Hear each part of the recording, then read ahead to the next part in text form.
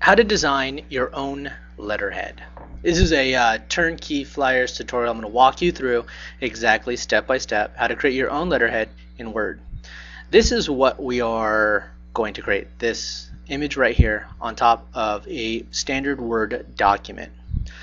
First thing we'll do is I'm going to go ahead and open up a new document in Word. I'm using Microsoft Word 2003, I believe, Office 2003. First thing we'll do is to access the header, we'll click on View, Header and Footer.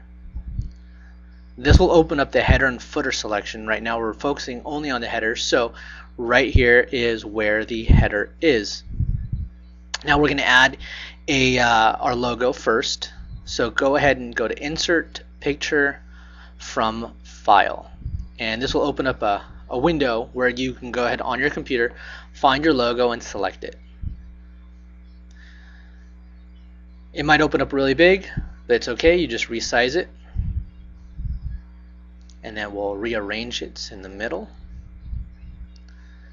And simply just type in your contact information or the information that you want to put on top of your header.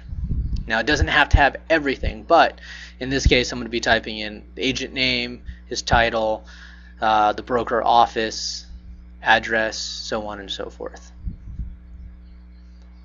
After you finish, it will look just like this, and when you're done, you can go ahead and simply adjust the text by selecting it.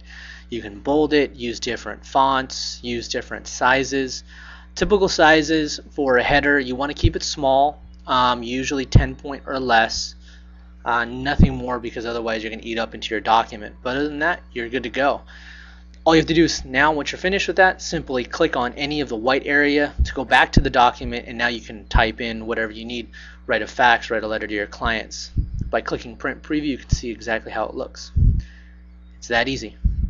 To learn more, you can go to turnkeyflyers.com. Thank you for watching.